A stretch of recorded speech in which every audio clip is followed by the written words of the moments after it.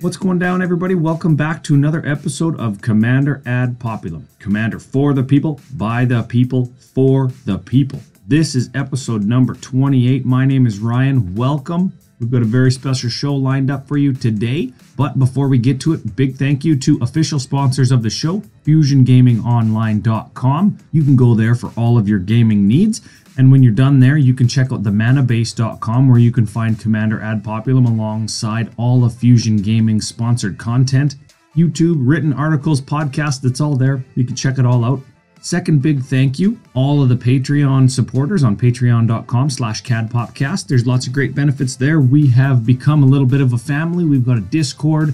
And of course, all of the patrons receive various benefits. So head on over to patreon.com/cadpopcast. It very much helps me out, keeps the show coming to you. And of course, if you have anything to say about today's topic or previous topics, you can head on over to the Facebook page for Commander Ad Populum or at CadPopcast on Twitter. There are always discussion threads for each episode. Today we have an interview lined up with my good friend Max Crandell, and we are going to get to that right now.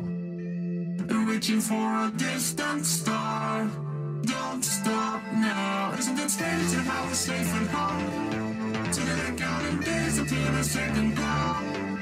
Okay, we are back, and I'm here with my esteemed guest, very good friend of mine, Max Crandell from CMDR Central. Max, welcome. Please introduce yourself. Hey, Ryan, and everybody out there listening. I am Max Crandell. I am one of the hosts of another EDH podcast, CMDR Central. You can hear us twice a week on most podcasting platforms. Very excellent. So we had an idea to put together a show a couple weeks ago, and just kind of the calendar didn't really sync up with my show and your show, and with some of the stuff that we're going to be talking about today. So before we get to that, though, I asked my patron Discord, a couple questions that they might have for you, and they all know you from CMDR Central. They know you because we rag on you pretty good on Commander Cookout. But yes, we've got some questions. Let's see if you're able to answer any of them. Just rapid fire. Okay, let's do it. First question: your favorite altar that you own? That has to be my Space Odyssey lands done by you, Ryan. I was hoping you'd say that, but you really didn't have to. All my altars are done by you. Every one of them? All the ones that I currently run. Excellent. Okay, next question. How did you and when did you realize that you're a scumbag? It would have been about 4 or 5 years ago, playing in our local shop at the time. I made a deal with my co-host Chris from CMDR Central to take care of a problem in a game, and I wouldn't turn around and kill him on my turn, and I was the next player in order. We made the deal. I turned around and killed him. So officially became a scumbag like 4.5 years ago. Oh, excellent. Man after my own heart. Boros got a win that night, though, so I take it. The only win ever. Yes. Keeping on the scumbag track, do you ever pull punches in games to not be a scumbag? Let's say if somebody's having a bad night around the table, or if somebody otherwise is playing a less strong deck or is a little bit less experienced than yourself.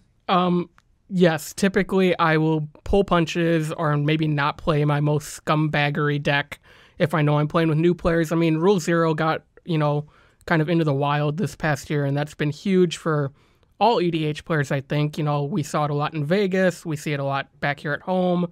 Rule 0 is kind of where I debate if I want to be a scumbag, and then I kind of go from there. But for new players, I don't do that just because I want them to come back to my shop and play next week and the week after that, and eventually work up to that point where I turn the tables and go and lock the game out or something. Very much so. Now, you mentioned Rule 0 a couple times and Vegas. We're going to get back to those really quick because those tie into my last show and what we're going to talk about in this show. But before we do, 2 more questions, and they both relate to each other. Do you have any mustache maintenance tips? And how are you so good looking? Mustache tips? Just, daily maintenance. Trim it up a little. Keep it clean. Don't want any weird, creepy homeless man hairs sticking out, scaring all those little kids. Although it is Halloween time, or was Halloween time. I don't know when this will be airing. How do I stay so handsome? I can't say that on the air because it's a secret, and I don't want to have to murder a bunch of people, you know? Shh. It's all good. It's all good. I like that. You know what? I think I'm gonna have the Commander Ad Populum quick hit question and answer session on any of the future interviews. So Nice. that was actually fun. In all seriousness, though, like the Discord community that we fostered is all familiar with you and your content, and they did actually have some real interesting questions. And some of them do pertain to Rule Zero, like I had mentioned, I had talked about last week. And you sound like you're a big proponent of that. That's good. That means you're having the discussion on power level. It means that you're coming in with a plan on how you're going to play the game so everybody has a good experience. And you had mentioned Magic Fest Las Vegas, where CMDR Central put out like 50,000 shows in 1 week. Tell me about that, and tell me about, as we move into our topic for the day, tell me how that kind of affected you over the next month of your Magic content creation career. Yeah, so for Magic Fest Vegas, our show, we do one of our Patreon rewards is a Decks You Play episode. So the Patreon supporter submits a deck list. We ask them a bunch of questions. We go over their deck live on the show. You know, do a deck tech on it, essentially what you guys do over at CCO, and we just do it for a Patreon versus building a deck randomly.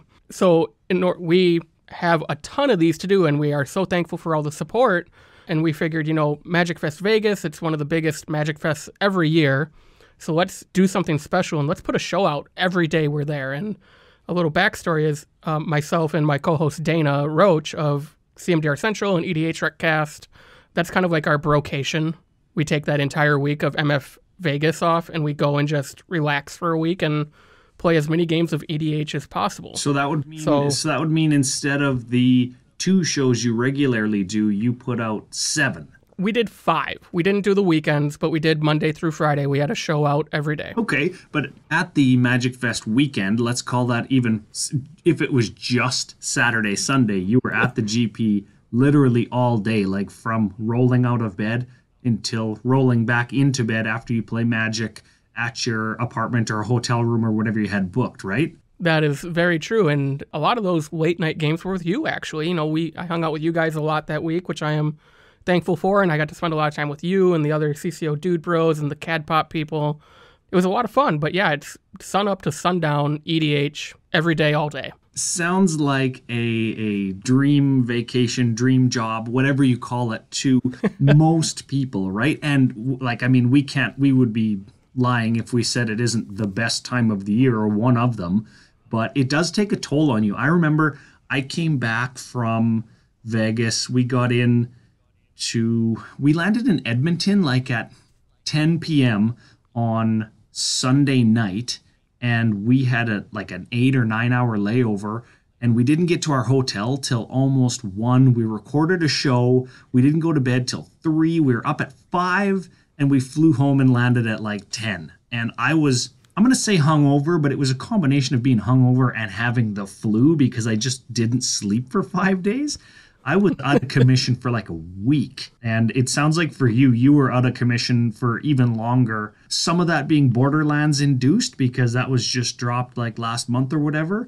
But tell me about that. Yeah, so I went through what I like to call MtG Burnout. This happens probably once a year for me, where I just get sick of Magic the Gathering. And I think this year it was Vegas is what put that nail in the coffin. All the prep going into that week, which was a lot of fun, and I'm glad we did it, and we're going to do it again next year because our listeners enjoyed it, we enjoyed it, and we want our content out there. But prepping all that content weeks before and making sure it's all ready to go when we're there, then getting to Vegas and just eating and breathing Magic for a week straight. Coming home, it was the last thing I wanted to do. I didn't want to go to EDH night on Tuesday. I did want to record our show. I still enjoy doing that, and I loved doing it when we got back from Vegas, but it was one of those like, what can we talk about so we don't need to do a lot of prep on some of the shows? So we do our GP Vegas recap show and the mailbag shows, but Magic was probably one of the lowest things on my priority list for a very long time after Vegas, up until almost the last couple weeks. You know, middle of October, I finally hit, hey, I want to go play Magic on a Tuesday night and play a couple games. But yeah, between Vegas and Borderlands, the video game dropping in September, that was really a nice palate cleanser, is just having something to focus on that I love almost as much as Magic, and that would have been Borderlands. So that helped a lot, and now I'm refreshed and ready to go, and EDH night is actually tomorrow, and I can't wait to go and jam 3 or 4 games tomorrow night. Yeah, you guys play on Tuesday, just like I do. Yep. So you had done the Vegas thing, you did the extra content thing. I think over this particular summer, we can speak to a lot broader, farther reaching form of MTG Burnout, in addition to coming home after a Magic Fest. So I've got a couple things here that I'd like to just pick your brain about. How about consuming too much Magic the Gathering? That could be playing too much, but I want to stay away from that for just right now. That could be maybe too many podcasts. That feels weird that I'm telling people that they're listening to too much, but it could be too much Magic the Gathering stimuli. That could be YouTube, that could be podcasting, that could be whatever form of Magic intake you're getting. Is it good to step outside of Magic to get your fantasy fix or your gaming fix elsewhere? I think it is. I think you need a second hobby or a second, maybe not passion, but something to fall back on when you do get burnt out on your primary thing, whether that's Magic or video games or vice versa.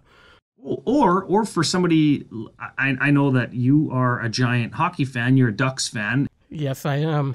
I'm a huge sports ball fan in some form or another. I like Major League Baseball, I like NFL and CFL. So that is some other place that we can gain entertainment value from, right? Very, very true. And like you said, hockey just started up too, so that's great. It's another thing to keep on the back burner just to pay attention to when I don't want to pay attention to Magic. But your comment about maybe consuming too much content, that's something that I didn't get burnt out on. I still looked forward to catching up on all my podcasts when I got back from Vegas on Commander at Populum, CCO, EDH Recast, Magic Mics, all the shows that I listen to every week. I didn't listen to when I was in Vegas because it's like, oh, I'm with these people. Yeah, that's right. Yeah. I don't want to listen to them on my phone. I'm going to hang out with them for 5 straight days. It's going to be a blast. Yeah, and you know what's the funniest or the best part about that is you listen in on all those shows and you hear everybody trash talk each other like, if I didn't hear about that misplay with the Twilight's Call on everybody's show for the following 2 weeks after Vegas, I didn't hear about it one time, right? Have you listened to Commander Central from this week yet?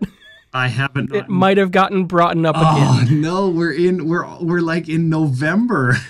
Hey, you can. I think it was Commander Social who brought it up, so it's on them, not us. Oh yeah, no, that's part of it, right? That's part of the package of being a trash talker and a scumbagger. I mean, that's part of it. If you can't take it, don't deal it. Exactly, and you know what? I will take it all day, and I will play Graveyard Shenanigans through all of the Graveyard hate.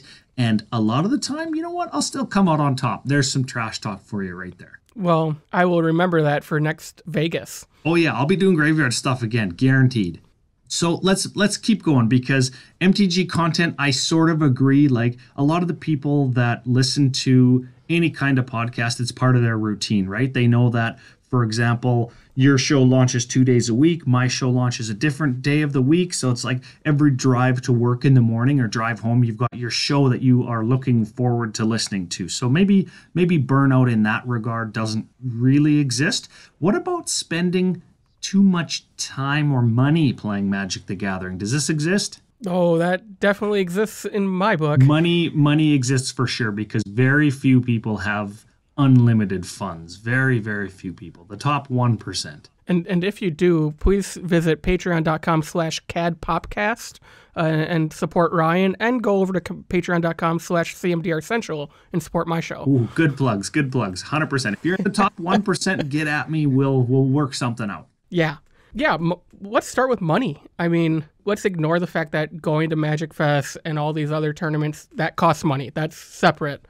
But just buying the cards to build a new deck, or what, did we get 8 new products in 6 months this year, it felt like? Oh yeah, we're going to get there, trust me. You know, I think it all comes down to like, oh, I really want all these cards from Modern Horizons before I go to Vegas, but I might get a really good deal at Vegas at a vendor, so I'm going to hold off and then something changes in competitive Magic and those cards you thought you'd get a good deal on now cost twice as much because someone broke Modern with them. Yeah, that's right. I mean, yeah, you know what's funny is last GP Vegas, like 2018, was the year that Dominaria was so hot and everybody wanted boxes and to draft, and it was so great and there's so many legendary creatures. I got to MF Vegas this year, I still didn't have all the Dominaria cards I wanted. Really? Yeah, so I'm collecting the whole set, and now that I've been to Vegas and back, and me and my other scumbag friend Joel have kind of sort of linked up in how we collect sets, so we supplement each other when we buy new product, and that's a great way to do it. Maybe here. How about this? Singles or sealed product when a new set launches? What do you do? Primarily singles. You know, I look through the set, find out the cards I know I want to try in my decks. You know, I'm a tinkerer. I don't really brew. So for a card to even get a tryout in any of my decks takes a lot for me to even want to go and buy it. So the card has to be really good for me to say, I'm going to go spend money on that at pre-order prices on the chance it's going to be really good in Brago King Eternal. And then sometimes it works. Sometimes I wasted the money. And that would mean that you buy very few cards when new sets launch. Yes. Okay, when you were gonna, and I know you just said you're more of a tinkerer, it's a pretty high threshold for you to build something new. When you do build something new, is it something that you get inspiration from? You're looking in your own trade binder or card box and you build a deck, or do you find an idea online and then just buy 99 cards? What do you do? Well, I'm kind of going through this right now. I'm building Morophon humans, so the Jelly Moose from Modern Horizons, the tribal commander. Yep. I've always wanted to build a humans EDH deck, but I didn't want to use a generic like General Tazri or some random 5-color legend. Then Morphon came out. It has some tribal synergies built in. It can reduce a lot of the casting costs of my cheap humans that I'll be playing. So I kind of started with that. And for me, you know, it's human theme, and I've also decided I want to make it pretty much an all-permanent deck. I think I'm running 8 non-land permanents in the entire deck, which is really out of my wheelhouse. I'm usually a non-permanent player. You know, I play a lot of blue, play a lot of white. So typically when I build, it's based on the colors I want to play. So this is my first 5-color deck, and it's all kind of snowballing from there. Ooh, first 5-color deck. Welcome. The land base makes me cry every time I look at it. Cry because you spent all your money, or cry because you didn't spend all your money and it's terrible? Cry because I have to spend all my money. Oh, see, you don't have to. You don't have to. Maybe that's a future show. Building for you or me, maybe that's a thing, right? 5-color mana bases done cheap. I'm sure that exists somewhere. All basics. All basics. There you go. All basics, and then you're like playing 11 or 12 fetch lands. And you're still crying. You're still crying. You're crying more than my land base right now because it's just shocks and checks. That's it. Oh. That's it. So I guess where I was going with that is if you have some idea of what you want to build and you look on the internet, content, YouTube, EDH Rec to see what other people have done in the past, does that lessen the effects of MTG Burnout? Or I know for me, to take a whole bunch of time to build a new deck, you know, in my office with cards spread out and doing research, that takes time that I just don't have. And if I wanted to do that, it would be, you know, 10, 11 p.m. at night or later, and I just don't have the time. So for me to build a new deck, it's like, oh, I feel so burnt out on Magic. Does that happen to you? Yeah, it definitely does. When I do brew, I tend to lean towards let's start with EDH Rec. You know, it's a great resource out there for all of us Commander players. That's kind of where I start is EDH Rec. I'll go to Morphon. I'll click the Humans tribe under the themes page and just kind of look at like the top cards or maybe the most synergistic cards and kind of go, okay, well, that's obvious. And sometimes I look for the non-obvious stuff because everybody could run, you know, XYZ combo in a 5-color deck. Well, I don't want to do that. I don't want to be everybody. I want to be unique. You know, one of the I like to put restrictions on myself sometimes. So one of the original restrictions I had for this deck was all my humans have to be reduced by Morphon. Yeah, that's an idea. I like that. I like restrictions. I like being unique. Like that's sort of what Commander Cookout is all about, right? The thing about being unique, though, I mean, you can kind of get burned because you could be unique and find off the beaten path cards that are super cheap, or you could be like, oh, I want to play clones in green, then you got to like spend money on Willow Satyr from Legends, right? So you got to find the balance, right? Right. But I also then started looking through all the humans, and I saw a bunch of cards that you don't see run in EDH because of whatever reason. So, like, I've always wanted to run Adriana, Captain of the Guard, from the second Conspiracy set that gives all your creatures melee. And I think she's 3 in Boros, but I really want to run her in that humans deck, so I kind of got rid of the restriction of Morphon has to be able to reduce all my humans so they're free. And I went more with let's find cards that I don't play typically, or I would never really put in a Boros deck, or a Simic deck, or a monocolor deck, and let's play all those because they don't see play. There's a reason why they're only in X amount of decks on EDH Rec, so let's bump that number up and see what they can do when you put them all together as a team. Yeah, and that might actually be another way to avoid the MTG burnout, is switching it up, doing something that you personally don't do, even if it is something that is an established thing, like doing tokens or saprolings in green, or big creatures in green. But if that's not anything that you ever do, that is mixing it up, right? Oh, for sure. So very recommended. Go outside of your comfort zone, I guess, in the Magic the Gathering universe.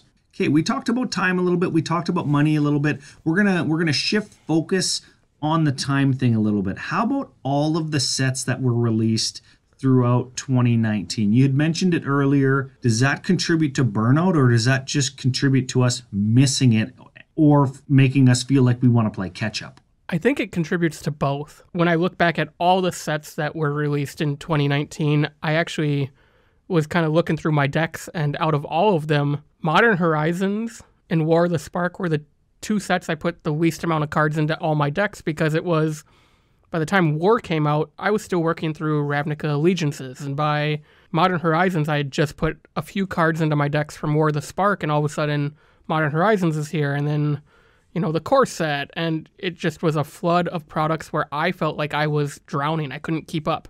I was in that wave pool, and the waves were just on the highest setting, and I couldn't come up for air. I like the analogy. Thank you. Okay, since we're on the topic, what do you think about the 2019 schedule? So we brought up a list of products that were released in 2019. We've got Ravnica Allegiance, War of the Spark, Throne of Eldraine, Core Set 2020, Modern Horizons, Commander 19. I'm going to throw Gideon Spellbook. What is it called? Spellbook, Gideon Spellbook. That's what I call it. Yeah, we're going to throw that in there just because it was one of the ones that I think listeners might have actually forgotten about, because it wasn't a set. It was just a small, kind of like a subset of promo cards. If we don't count that, that's 6 products in 12 months. It's actually a little bit less than 12 months just based on the month that they were released. Let's call it 6 in 12 months, which is 1 every 2 months, which is not terrible, but throughout the summer, we had between, I think, June until September, we had 1 every single month. Is that too much? I thought it was too much. I mean, I'm going to answer this in kind of 2 ways. From a content creator, it felt like way too much, because it felt like every other week we were doing a set review or planning a set review. And set reviews are fun, but they aren't fun at the same time, if that makes sense. It's hard to do them. It's hard to do them different every time. Yeah, and it's hard to do them different than you do them every time, and it's hard to do them different than everybody else does them every time. Right. I mean, everybody's going to say the same thing about the Great Henge, so why are we talking about it? Yeah. Did everybody say the same thing about Oko? I think Oko was the underdog of the set review, but I don't want to go back and listen to them all, so you're asking the wrong guy. That card took off, I'm telling you that. Oh, yeah. Glad I have one. I don't have one. I'm missing like 20 cards from Throne of Eldraine, and I don't have an Oko. I got it in my collector's booster. I got the non-foil full art. Oh, that's sick. You know what I'm going to have to do? I'm just going to have to wait for 2 years for it to rotate like I did with... Teferi Hero Dom. But as a Magic the Gathering player, that was still way too many sets, especially as an EDH player. Like, as an EDH player, you do have to look at every set that comes out, whether it's something small like Gideon's Spellbook, because you really want that art on that Rest in Peace, or something like Modern Horizons because you get the Talisman set cycle completed. You get Prismatic that Vista. new fetch land, Prismatic Vista. Right. You get Hodaddy. Yeah! And then all the way down to the standard stuff, you know, the War, the Spark, Throne of Eldraine, standard stuff, we've seen a power creep in that, which means, hey, it might not see play in standard, but this is probably designed for EDH. That's right. And so go pick up your copies. You know what? Like, a couple things to just expand on that a little bit. There was a common card, Thrill of Possibilities, that was Tormenting Voice, except at instant speed, and that was printed in Throne of Eldraine. And it's such a good card. Yeah, let's just say the word. It's strictly better than Tormenting Voice. And I play Tormenting Voice in one of my CEDH decks, and I'm quabbling with, do I cut Tormenting Voice and replace it with Thrill of Possibility, or do I play them both? And in which case, like, what do I cut for Thrill? And this is the kind of thing that takes EDH players longer because we don't have tournament results pumping out from Arena and MTGO and various standard tournaments across the country and world. So it takes us longer. Oh, definitely. And, you know, making an assumption like that, something is strictly better, X is strictly better than Y in EDH could be true for you and me, but when you go talk to the next 10 people, they're like, no, that's a terrible decision, and here's why, and they'll list 10 reasons why we made the wrong choice. That's right. That's why I never say strictly. But that's also the great part about EDH. Everybody has an opinion, and 99% of the time, everybody's opinion is valid. And for that same reason, it takes longer to fit these cards in. So when they pack so many sets into so few months, it's hard for us to really sink our teeth into any one of them. We might take a nibble at them and say, oh yeah, Thrill is better than Tormenting Voice, and not really understand that we should play them both. We just think one is better, so we cut the Tormenting Voice, and we only end up playing one, when really the correct answer is like, draw 2 in red. Yeah, I'm going to play every version of that I can, right? I mean, if that was a white card, it would be a no-brainer. Your deck would be filled with 10 of those before anything else. Oh yeah, definitely. I would just cheat and I would run 10 of them. Yep. I mean, I do that with Cyclonic Rift. Oh, yes. Every card has a Cyclonic Rift behind it. Yeah, that's right. I'm just sleeving the backs of my cards with clear sleeves with Cyclonic Rifts pointing backwards. Yep. 100 Cyclonic Rifts. Okay, let's keep moving, because we could joke about Cyclonic Rift all day. I was just gonna say, does the potential banning or overpowered cards like Cyclonic Rift lead to burnout? Maybe that's a question for the or a comment that one could leave on the Twitter feed for this episode. I don't know. There we go. In general, though, doing too much, spending too much, and having too much thrown at us leads to burnout, correct? Correct. What do we do then to alleviate this? Do we stop spending money? Does that mean that Wizards is going to produce less product? Can enough people subscribe to that? Did enough people think that there were too many products released this summer to make Wizards listen to the give us more time argument? No. I don't think there's no hope that everybody would jump on that. We've gotten too much product. Everybody just stop buying, because that cascades into way more things than you think of off the top of your head. Because like, I go straight to, if everybody stops buying this product, whether it's a standard product or a straight to modern product, if those sales don't go well, we're not going to get them again. Which means, hey, all that money they're flooding into Arena is going to go away. All that money they put into the MPL so we can watch Pro Magic goes away.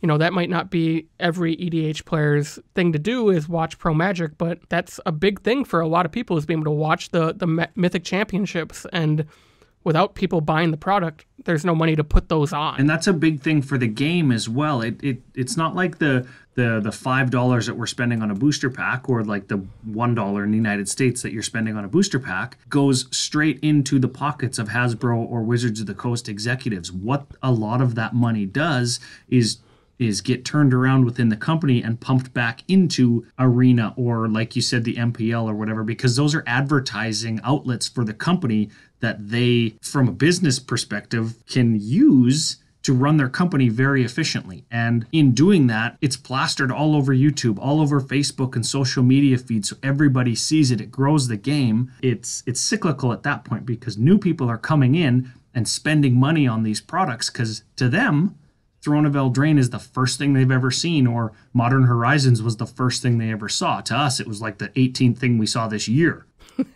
Or this week, depending on the week. Yeah, that's right. I mean, we joke about it, but really it's essentially the functional equivalent of killing us with kindness, right? Oh, for sure. I mean, if we weren't buying this stuff, they wouldn't keep making it. But the fact that they keep making it, they know we're going to buy it because you mean the collective we. Yes, the collective we. I didn't buy some of this stuff because there was just too much of it. And same here, but like, it's a cycle. It's in order to keep the game going, new sets have to come out, and new sets equal money. So why don't we print more sets? Yep. Like that's the cycle, and they can break the cycle in one way by saying, hey, we're going to skip standard and go right to modern.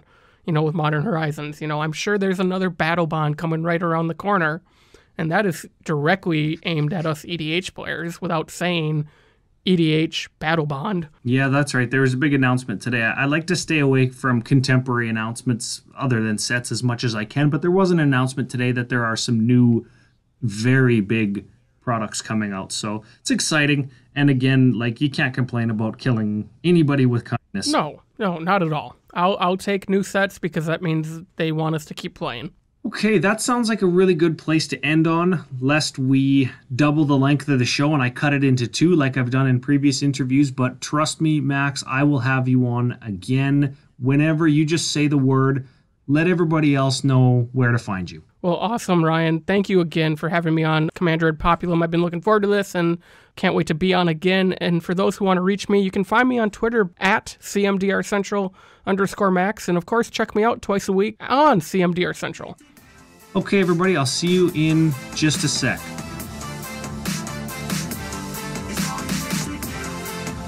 And there we have it, folks. That's the interview with Max. I hope everybody found it as fun, entertaining, enlightening as I did. Max is a really good friend of mine. I really like spending time with him, chatting with him, picking his brain. We dove right into it to keep the interview and the whole episode on time today. So if you like the quick intro, if you like the interview style, if you would like me to have Max on again, let me know in the comments of the Twitter thread, the Facebook thread, or just get after me on any social media platform that you see. Very much appreciate it. That's at CADPopcast on Twitter, cadpopcast@gmail.com, or just by searching Commander Ad Populum on Facebook. Huge thank you to all the Patreon supporters. Couldn't do it without you guys. And big thank you to FusionGamingOnline.com for all of your gaming needs. I'll be back at it again next week. I've got a regular show lined up. We're going to conclude Urza's block in the set retrospective. I've got a kind of little bit of a special topic for next week, just based on the time of year that it is. And of course, we'll have some technical section for the newer players to help them improve their gameplay, whatever that means, technical game rules or what have you. So until then, everybody, this has been Commander Ad Populum, episode 28. I hope you enjoyed it. Please share it with your friends if you think they'd like it. Any of the back episodes or any of the previous topics, just kick up a discussion and be part of the Commander community, whether that be in person at a local game store or online. It's always a ton of fun to talk about and be part of. And if you have any special topics you'd like me to cover, again, just hit me up on any of the social media channels. Be glad to pick your brain and chat with you. Until then, everybody, I'll see you next Wednesday.